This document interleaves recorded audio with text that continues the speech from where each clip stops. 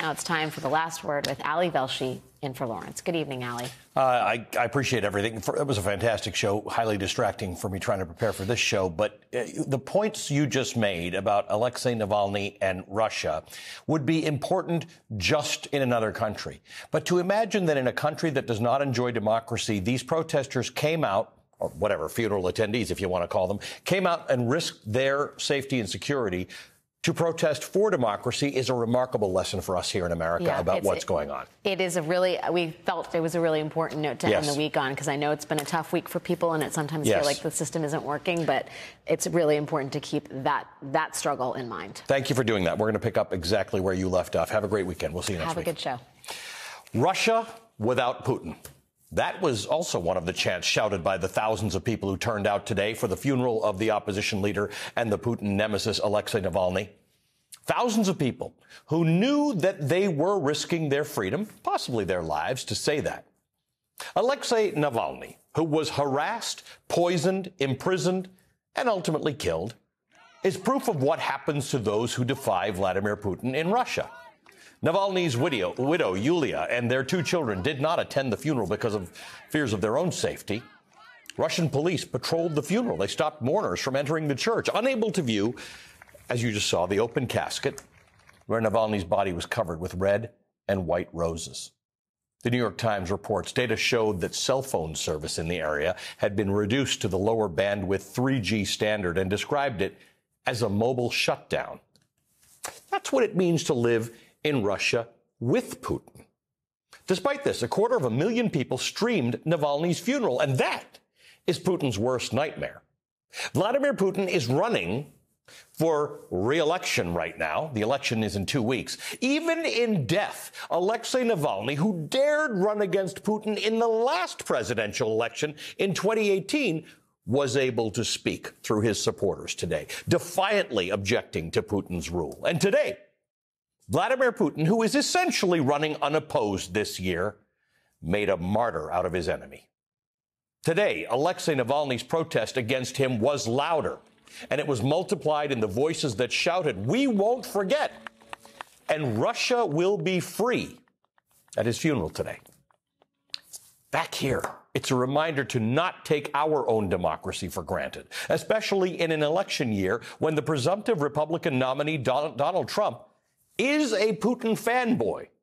Trump loves Putin's impunity, which he perversely calls strength.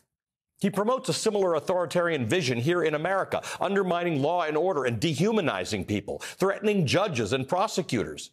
Just last night on Fox, Trump said presidents in America need full immunity in order to take, quote, severe actions. You're trying to do something good for the country. Even if it's severe, the severe may be a great thing for the country. They have to have presidential immunity. Severe? Like what? Mass deportations? Shooting protesters? Ginning up mobs to execute vice presidents and generals who try to stop him?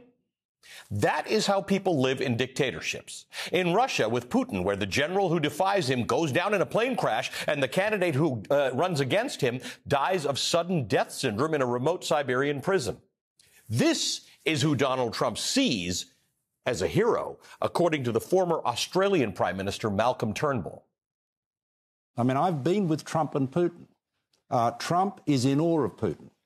He's, when you see Trump with Putin, as I have on a few occasions, he's like the 12-year-old boy that goes to high school and meets the captain of the football team.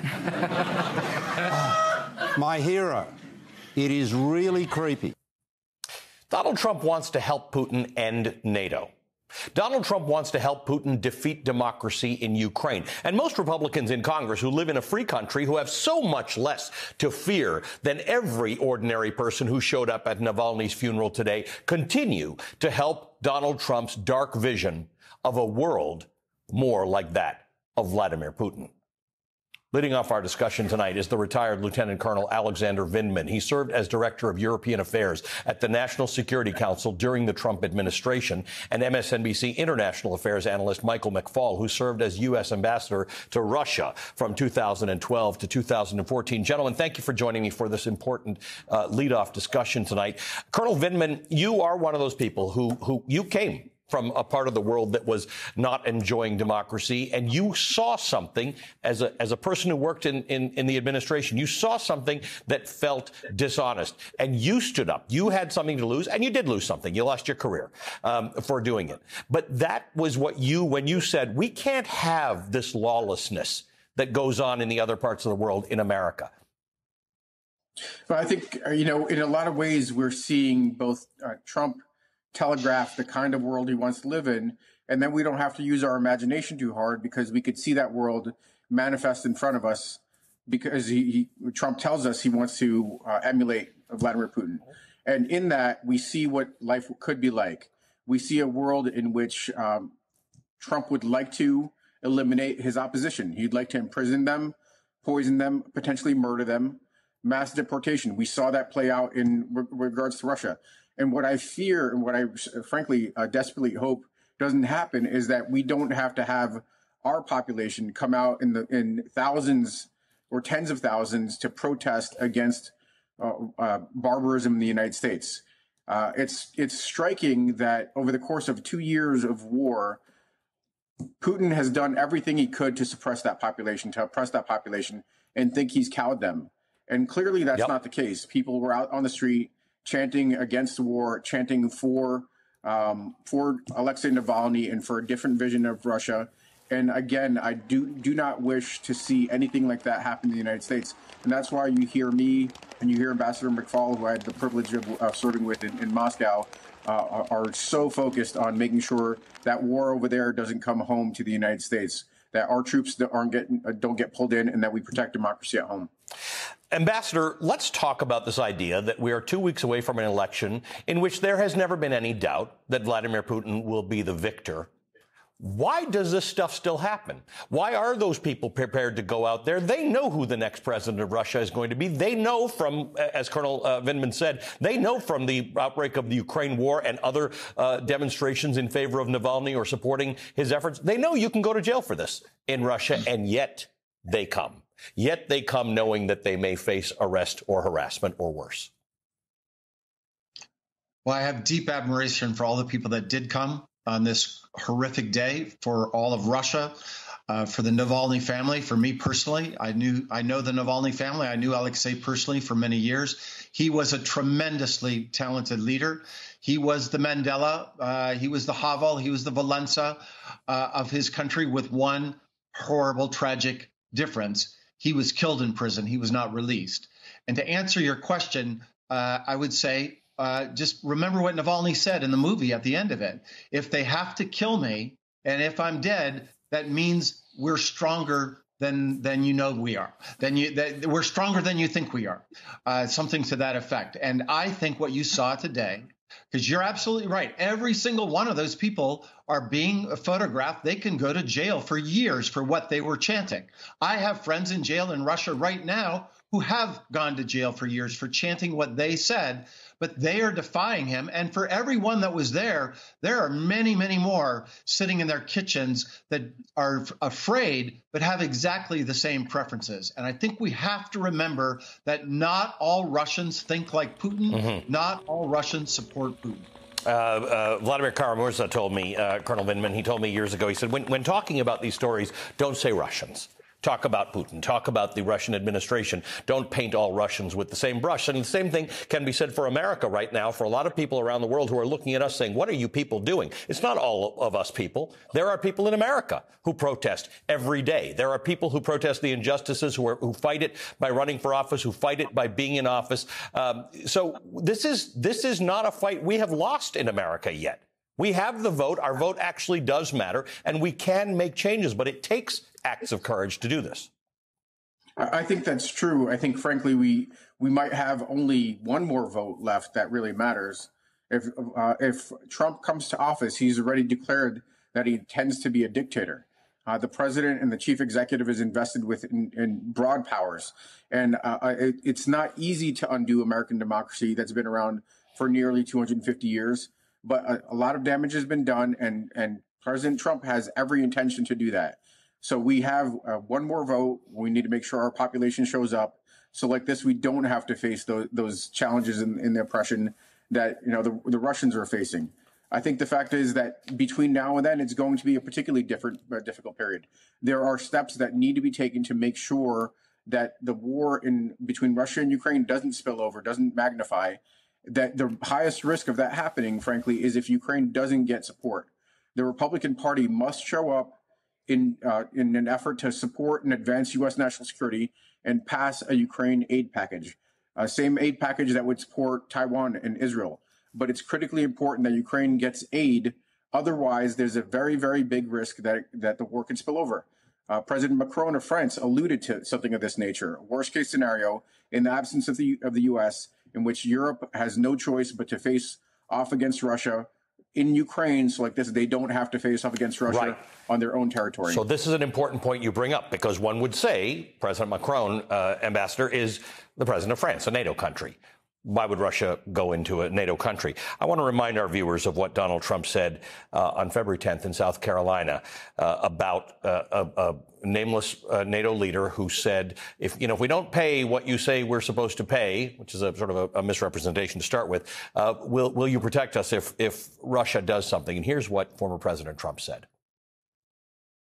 No, I would not protect you. In fact, I would encourage them to do whatever the hell they want. So there you have it, Ambassador. As the Colonel says, we don't have to really stretch our minds too much to imagine what Donald Trump would do in these cases, because he tells us what he would do.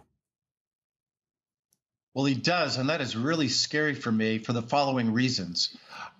He may say that, and he may encourage Putin to go in to one of the countries on the border there.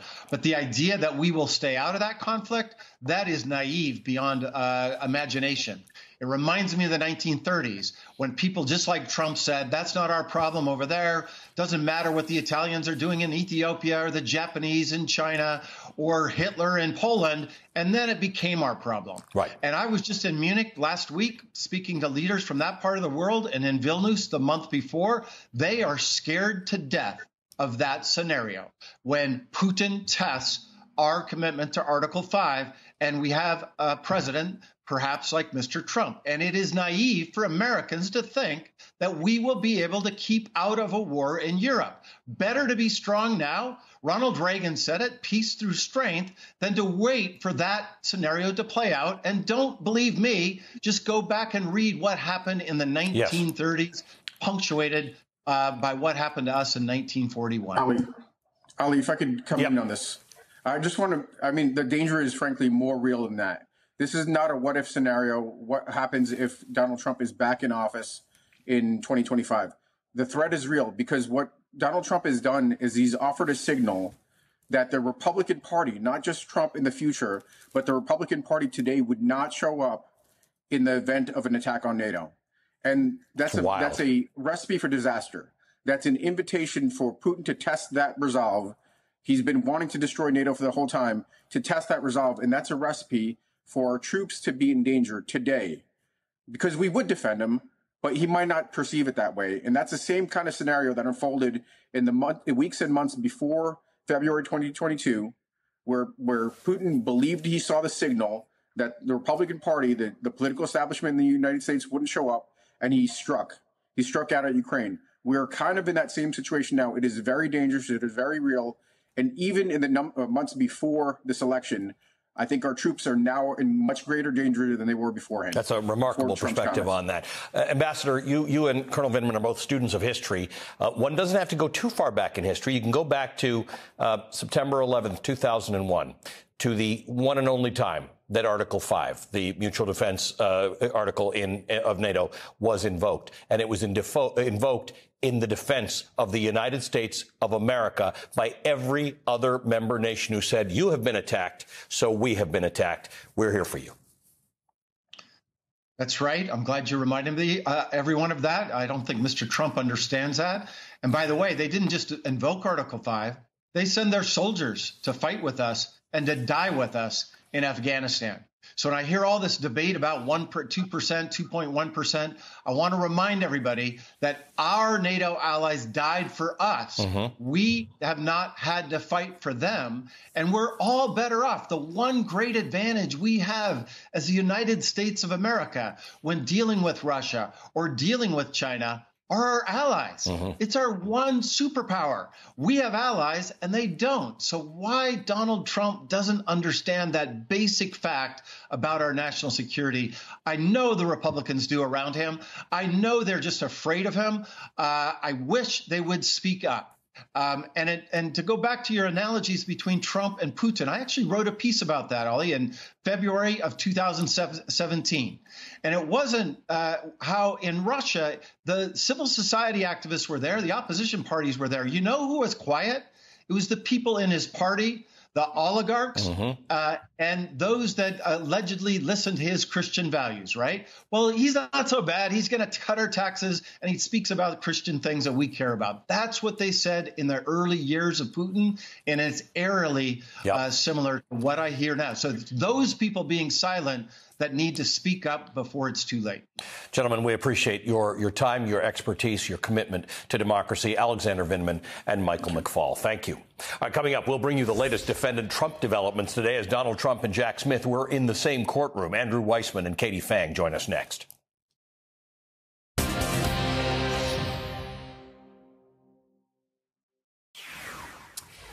It was a big day in court today for two of the four criminal cases against Donald Trump. Both could have major consequences for how these two cases play out and when. It's now up to Judge Scott McAfee to decide whether to disqualify the Fulton County District Attorney Fani Willis from prosecuting Donald Trump's Georgia election interference case.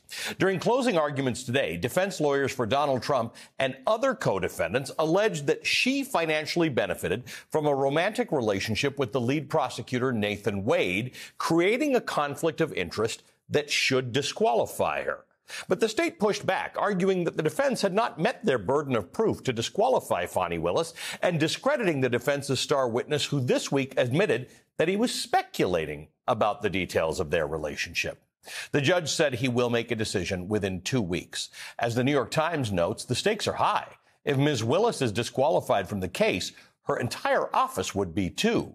And the case would probably be turned over to a district attorney from another jurisdiction. The new prosecutor could choose to continue the case as planned, modify the charges, or drop them. Meanwhile, in Fort Pierce, Florida today, special counsel Jack Smith and Donald Trump faced off in the same courtroom in front of a Trump-appointed judge, Aileen Cannon, to determine when the trial of Donald Trump's mishandling of classified documents will begin. Jack Smith's team argued that the trial should begin on July 8th. But in front of Judge Cannon today, Donald Trump's lawyers again pushed for the trial to be postponed until after the election, calling it unfair to take Donald Trump off the campaign trail and claiming that a July trial would be unworkable given Donald Trump's hush money trial in Manhattan that will begin later this month. Trump's lawyers told Judge Cannon that if the trial had to be before the election, the earliest they could do is August 12th. Politico reports that in some of the most pointed language of the hearing, Jay Bratt, a prosecutor on Jack Smith's team, criticized Trump's delay tactics, saying, quote, "What it really seems to me is that those were fake dates and really almost bad faith dates. We just need to bring this case to trial this summer." Judge Cannon also raised the issue of the Justice Department's 60-day rule, an internal guideline that prosecutors should not take any legal action within 60 days of an election to avoid impacting the result.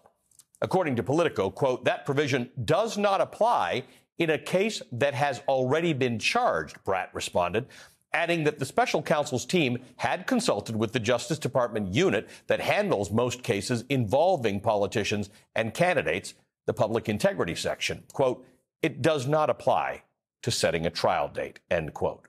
Judge Cannon did not indicate how or when she would rule. Joining us now is Andrew Weissmann, former FBI general counsel and former chief of the criminal division of the Eastern District of New York. He's an MSNBC legal analyst and the co-host of the important MSNBC podcast, Prosecuting Donald Trump. He's also co-author of the new book, The Trump Indictments, the historic charging documents with commentary, end quote. And joining us from Atlanta, Georgia, is Katie Phang, an attorney and the host of the Katie Phang Show on MSNBC. I don't know how you're awake, Katie. Both of you have been working remarkable hours. Katie, let me start with you and Georgia and the stakes in this case and what you heard today and what it makes you think. So it was closing arguments, Ali, and it was 3 hours of closing arguments, which was remarkable, but not really if you consider the fact that there are so many defendants. And I guess the footnote to that would be the import of this case. I mean, it started with 19 co-defendants. It's a RICO case with multiple other offenses. You've already had 4 of those co-defendants played out, some of whom were critical to the scheme to defraud and to try to overturn the Georgia election results. And the reason why I talk about that is because we cannot lose sight of the fact that that is what this prosecution is about. We have taken somewhat of a circus sideshow detour over the span of a number of weeks now to be able to litigate a motion to disqualify, which in any jurisdiction would be serious, but in this particular jurisdiction, it has such import, as you discussed in the setup, Ali, because if Fani Willis is disqualified under Georgia law and procedure, her entire office is disqualified, and then you have to wait an innumerable amount of time for a reassignment, and then the ultimate prosecutorial discretion of that new DA as to whether or not they want to pursue all of the charge and some or none. But after these 3 hours of closing arguments, what we were left with, those of us that have been carefully observing, was the fact that Judge McAfee had a series of questions that he peppered to the defense and not so much to the state. And what he focused on, for me as a lawyer and somebody who tried cases in multiple courts, is the following. You know, you have to have a burden of proof. You know, Jack Smith, for example, when he takes Donald Trump and others to trial, will have the burden of proof to prove his case beyond and to the exclusion of every reasonable doubt. It's a lower burden in this evidentiary hearing scenario, but there's a burden nonetheless, but it's not on the prosecution. It's on the defense. And when you heard the judge ask the defense about whether or not, you know, they understood that something that is suggestive of wrongdoing is not a preponderance of the evidence standard, it made you stop and consider the fact that the judge is carefully weighing the evidence in this case, the testimony that's been provided by a number of witnesses, including DA Fani Willis herself and Special Prosecutor Nathan Wade. But it's worth mentioning quickly, Ali, that the star witness for the defense, and in fact, he was called the star witness by the judge himself because there was these huge promises that were over-delivered by the defense in terms of Terrence Bradley, the former divorce attorney for Nathan Wade. He's the only witness that took the stand twice during the course of this evidentiary hearing, and he was just a big womp-womp for the defense in the end. He refused to corroborate or to affirm what the defense said, which is that he had provided all of this very salacious kind of information behind the scenes about his former client, Nathan Wade. The defense is saying that Fani Willis still got a personal financial benefit. But when the judge asked the defense, well, can you define that? The defense said, well, it's like obscenity. Judge, you know it when you see it. I mean, Ali, that's not an evidentiary standard. Right. That's not evidence. And I think that is what is going to be the important thing for the judge. What is the evidence? Can you tune out the white noise? Can you tune out the pressure, all of the potential optics of a decision, and can you base it on the evidence? And I submit to you that I think the judge in this case is going to do that, and we're going to get a ruling in the next 2 weeks. That much he's told us, Andrew. What we don't have is when the Florida judge, Aileen Cannon, is going to give us a ruling. And look, one of the things she's become known for is she takes her time with stuff and has been somewhat sympathetic to the Trump legal team's constant requests for more time and more things. But today they got shut down, at least on one front, by the Jack Smith team about this idea that you can't start a trial within a couple months of an election. Obviously, you know a lot about these things.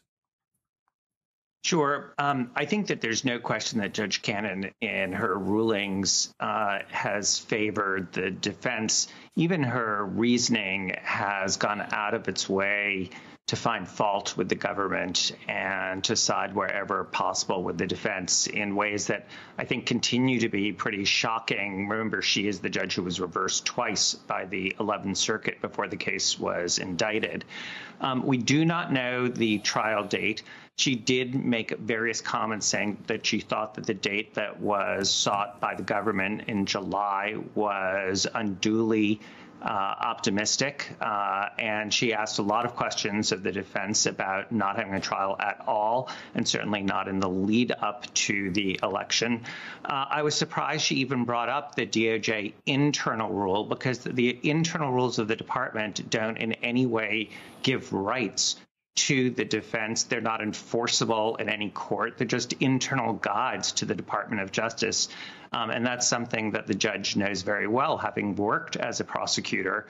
So it really was none of her business to raise that. And also, the rule simply does not apply. The rule is about not taking overt actions with respect to someone who's a political candidate shortly before an election. Why? Because you want to give that person an opportunity to have their day in court. Well, this is the reverse. This is an overt case where the government is seeking to have that trial, is seeking to have a day in court. So there was every reason for this not to apply and not for the judge to raise it in court. Yeah, I as a simple non-legal guy, I struggle with this whole idea that didn't we work really hard to make sure people can get their day in court and get it on a speedy basis? Donald Trump turns everything on its head. Thanks to both of you. We really appreciate this. Andrew Weissmann and Katie Fang. We appreciate your incredible coverage and analysis. Coming up today, President Biden announced that the United States military will airdrop food and supplies into Gaza. We're going to discuss what that means for the people of Gaza next with the Pulitzer Prize winning columnist Nicholas Kristof.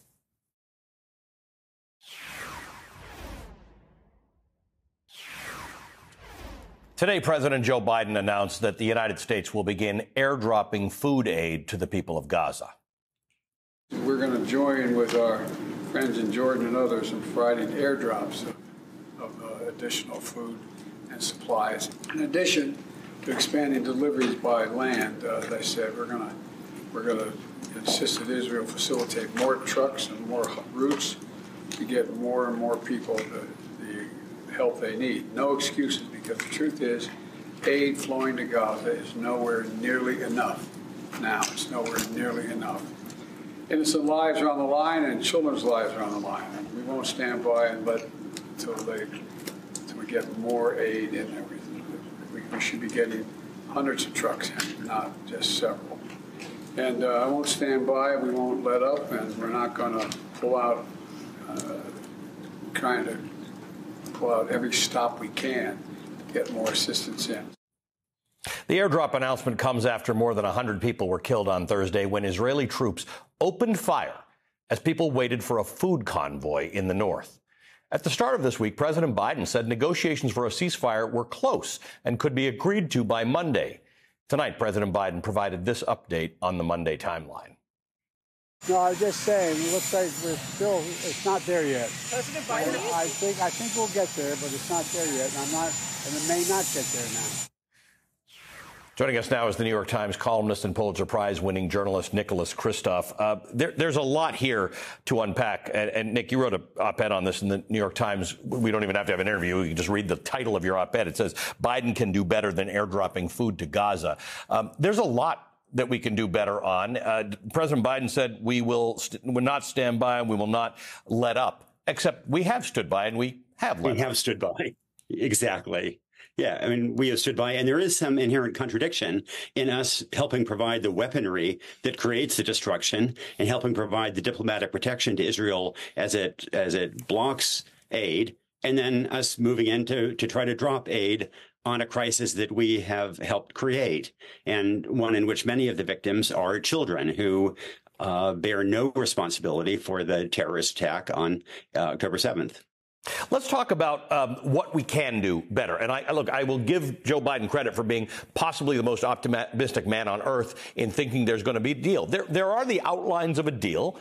It's not coming together, and Benjamin Netanyahu says, as often as he is asked, that it's not the kind of thing he's going to do. So let me say what you've written about in your article. You've said the simplest path forward would be for Biden to insist that Israel open more crossing points, allow many more trucks through, permit civilian police escorts, and accept that UNRWA and aid groups will play a central role in food distribution. That would be less visual than an airdrop, but it would save far more lives. Expand on that, please.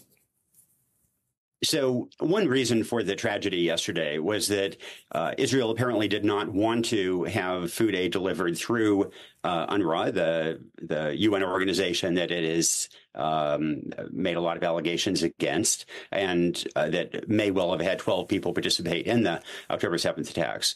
It has also been reluctant to work with traditional aid agencies. And so it apparently had contractors protected by Israeli tanks try to go in. And look, the people who know how to deliver aid are those aid agencies, including UNRWA. They have those people on the ground, that network. And what you need to make airdrops work, and I've seen them, is also that group, those people on the ground who collect pallets when they're dropped, who protect it from just some random gunman seizing it. If you just drop food aid, who's going to get it? It's going to be Hamas, not most vulnerable people. And right now, the most vulnerable people in Gaza are kids. And, the toll there, it just, I've covered a lot of crises around the world, but 250 children under the age of 1 have died so far in Gaza. I can't think of any recent conflict in this century in which that many kids have died that quickly in a war. So you're not just a columnist. As you said, you have covered some of the worst things on earth. You have gone to cover the stories that most people have forgotten or never even wrote about in the first place.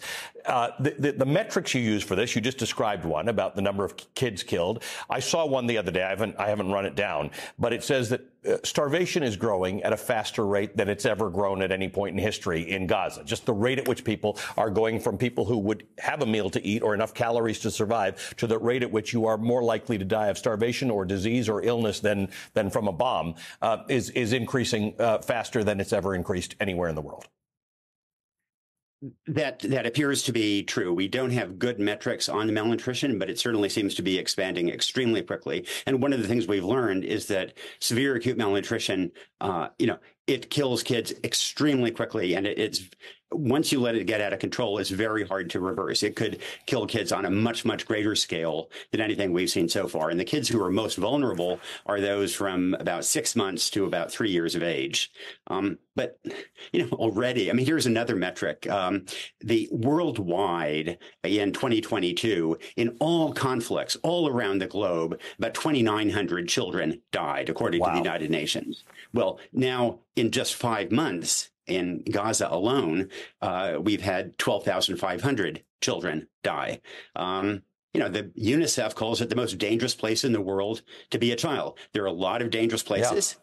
But Gaza, it says, is now number 1.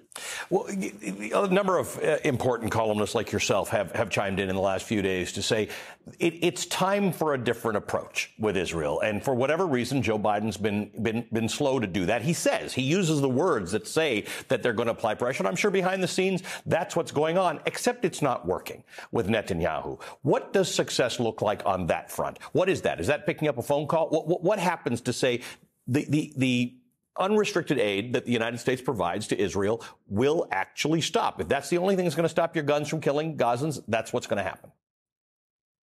So we have seen in the past American administrations apply greater pressure, and it's hard to do politically. Netanyahu is a difficult interlocutor, but it can work. And right now, President Biden has, over the last month or so, he's begun to say some sympathetic things, but we haven't seen a change in actual policy, in his willingness to use leverage to try to get Israel to provide more aid to slow the scale of the bombing. And, for example, if military equipment going to Israel were suddenly tied up in a little more red tape, so there was a slowdown in deliveries, I think that would be a message that would go to the IDF, and I think the IDF would in turn send that message on to Netanyahu. Ironically, one of the few practical specific actions that President Biden has taken vis-a-vis Gaza has been to suspend funding for precisely the UN agency, UNRWA, that is there to combat starvation. And I find this incredibly dispiriting. President Biden has a great deal of political capital in Israel because of the enormous, empathy he showed at the beginning, but he hasn't been willing to translate that political capital he has across Israel to either greater movement in the West Bank to protect people there, or most importantly, to try to avert starvation in Gaza. He does appear to be working toward, or at least he thinks there might be a deal to be had. And boy, that would be a bright light if there were a ceasefire and those hostages were released. Who knows? Thank you, my friend. As always, Nick Kristof is a Pulitzer Prize-winning journalist and a New York Times columnist. Coming up, the most important undercovered battleground of the 2024 election. With Republican dysfunction in the House, Republican obstruction in the Senate, and right-wing extremism controlling the Supreme Court, state legislatures have never been more important for protecting democracy, reproductive rights, and more. That's next.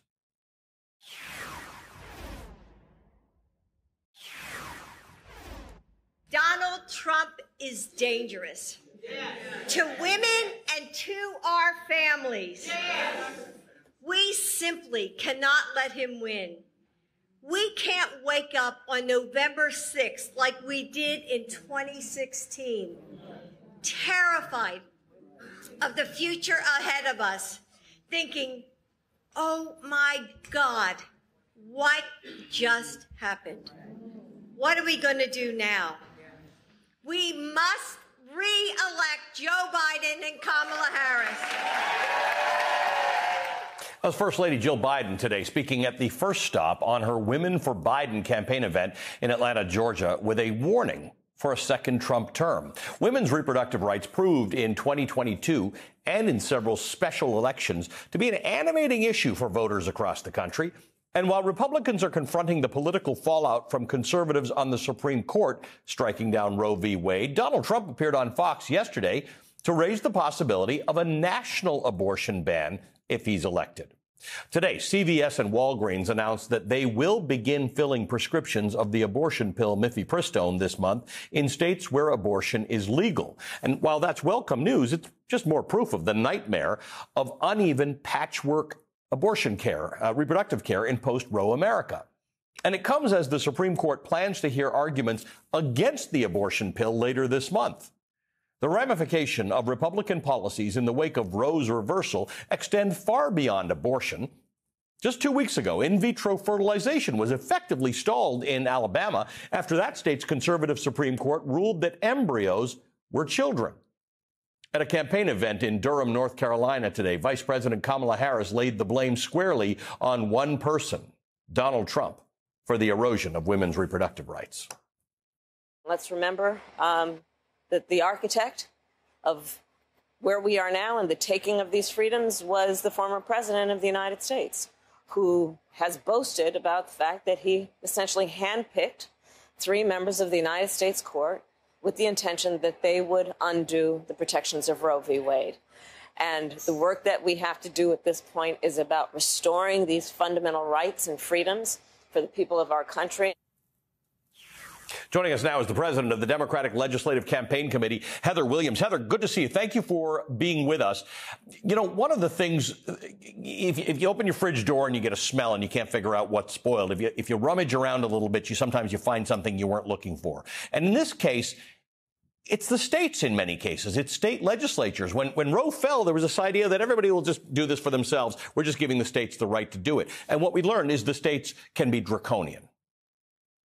Yeah, well, I'm very happy to be here with you tonight. And that is absolutely right. So we at the DLCC are the party committee responsible for building power in the states and really setting the national agenda. And what we know is that when the Supreme Court decided on Dobbs, when they decided on Roe, so much of the work moved into the states. The mandate moved to the states, and we're seeing states act on this day in and day out. We're seeing Republicans roll back our rights, and we're seeing Democrats in power preserving them. We know that the states is moving policy that affects our lives so closely and daily, and that it is everything from abortion rights to gun safety to climate to voting rights. All of that is happening in your backyard, in your states. And for folks who don't come out. They're not motivated by their state elections. It's important to point out there are a number of states, for instance, at a statewide level where a Democrat is elected, and yet they've got a Republican majority in the state House or legislature or Senate, in some cases supermajorities. From the DLCC's strategy memo, I want to read this. To stop this crusade of dangerous legislation from becoming law, restoring the veto power of Democratic governors in red states is essential. The DLCC's 2024 target map includes Kansas, North Carolina, and Wisconsin to break up or even prevent Republican supermajorities and empower Democratic governors. Tell me about this. Yeah, so power in the states is so important. And we think about power in the perfect way, right, which is Democratic trifecta. We think about it in terms of flipping majorities. But then there's this really important piece of protecting Democratic governors' veto power. Last year, we saw in North Carolina one vote decide abortion rights for the nearly 10 million people that live in North Carolina. They rolled it back with one vote and moved an abortion ban. So, protecting our Democratic governors who are working so hard to ensure that, our rights are preserved is really critical. A lot of this, when you say, how is it that there's a Democratic governor in this place with a Republican supermajority, it's because of redistricting. Because if you vote for your governor, everybody in the state gets to vote. Redistricting has no effect on you. When you're voting for your state representative, redistricting does affect you. That's exactly right. And that is why it is so important that when folks go to vote, that they're not just voting top of the ticket for their governor or for the president, that they're voting all the way down. I feel like I cannot stress enough how impactful the states are on our everyday lives and how the issues that we matter most are being decided there. And if folks are interested in learning more, getting involved in their local races, they should head to dlcc.org. Heather, thank you for this. Thank you for making some of these things clear to us, because the answer still lies with people making these decisions to go to the polls and to change the outcomes. Heather Williams is the president of the Democratic Legislative Campaign Committee, DLCC. We'll be right back. And that's tonight's last word. The brilliant Judge Michael Ludig, the conservative jurist, joins me tomorrow morning at 10 a.m. on Velshi. You can see my shows Saturdays and Sundays, 10 a.m. to noon Eastern, right here on MSNBC.